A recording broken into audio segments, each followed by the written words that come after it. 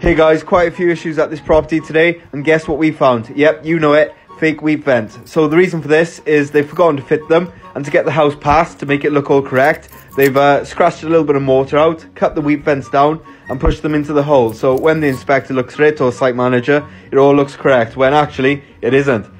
So look at this.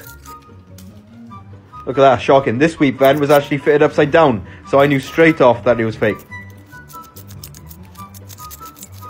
Look at that, shocking. Also on the gable, there was a 13mm dip to it. Look at that, shocking.